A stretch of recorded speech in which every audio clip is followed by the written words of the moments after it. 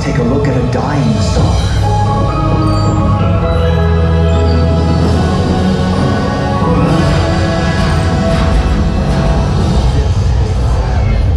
First discovered in 1731 and most famously photographed by Hubble in 1999. We're so far away from Earth, the light we're seeing now won't reach home until after the year 8,500.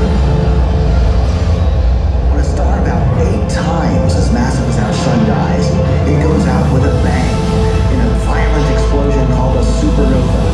And these beautiful celestial clouds are what's left behind.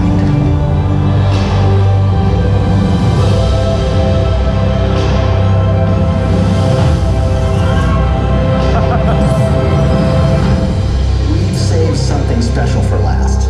A Wolf Riot star. A rare and beautiful type of star nearing the end of its life cycle and about to go supernova. At 1,000,000 times brighter than our sun, this star emits stellar wind approaching 100,000 miles per hour. Its ejection shell is so large, our entire solar system could fit across it end to end over 2,000 times. When Wolf Riot stars explode into supernova, they see the universe with the heavy elements